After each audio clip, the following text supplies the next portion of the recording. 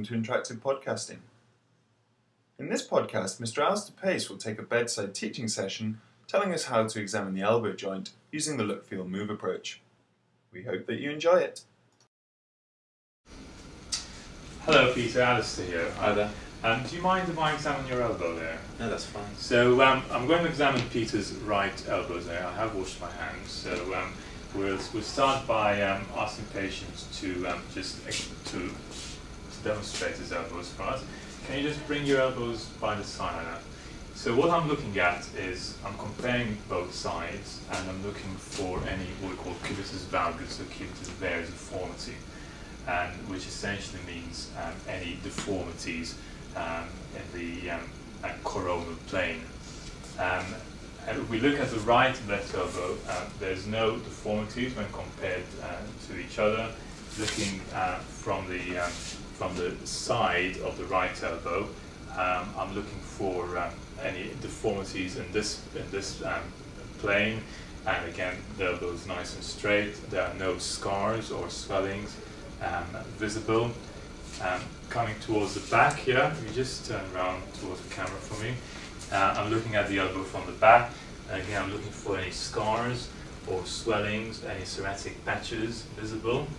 It's always important to look at the medial side of the elbow as well, because you can miss scars, for example after ulnar nerve decompressions, and there are no scars or deformities or swellings visible here. Okay, so you look toward the camera now for me.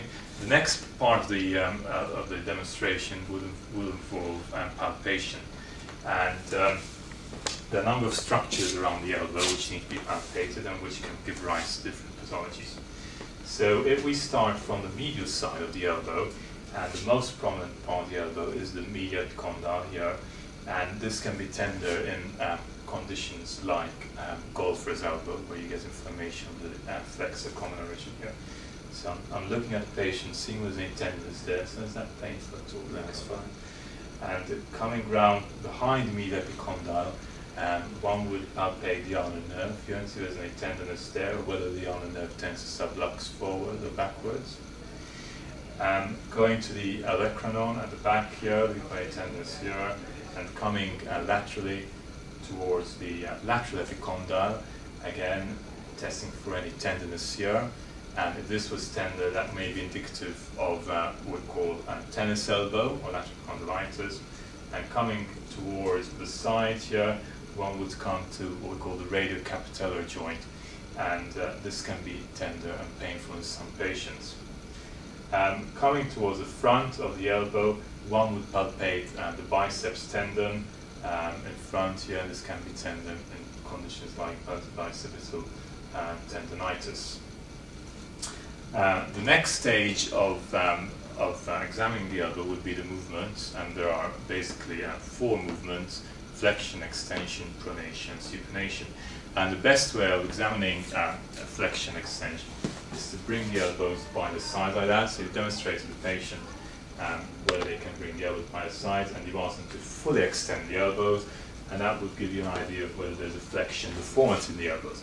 If the patient couldn't extend the elbow and he could only get it to that amount, then there would be a flexion deformity of about 20 degrees there. But in Peter's case, obviously, this is normal, he has full extension.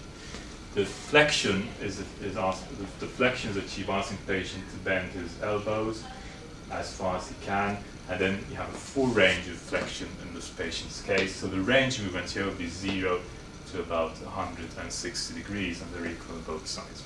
Now, to test pronation supination, it's important that we ask the patient to tuck his elbows by the side like that. So you could do that for me, please, Peter. And asking the patient to perform a thumbs up sign, and that's going to give us an idea of the angles we're going to achieve by rotating the elbows. So supination is the position of the palm facing upwards. So the patient's got full supination there, and that can be measured by this angle, which is about 90 degrees. And we come back to neutral again, and rotate the thumbs inwards, and that's pronation. And again, that's full in Peter's case. So in the final part of this demonstration of the elbow, we're going to talk about 2 common pathologies. seen in clinic. One of them is tennis elbow, and the other one is golfer's elbow.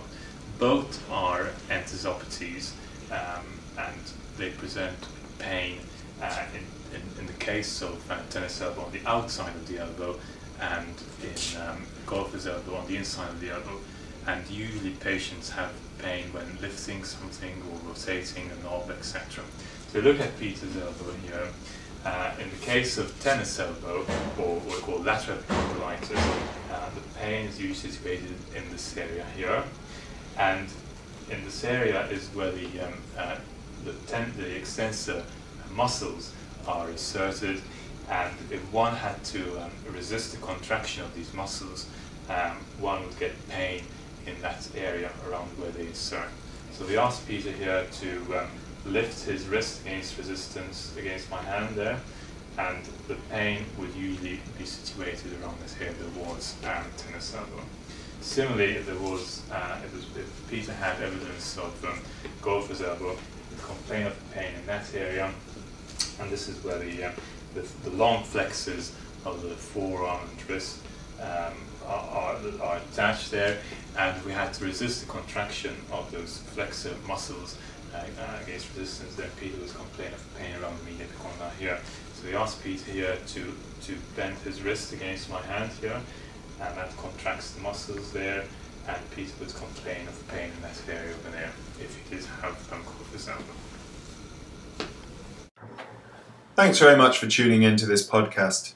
If you've enjoyed this, more content can be found at interactivepodcasting.com.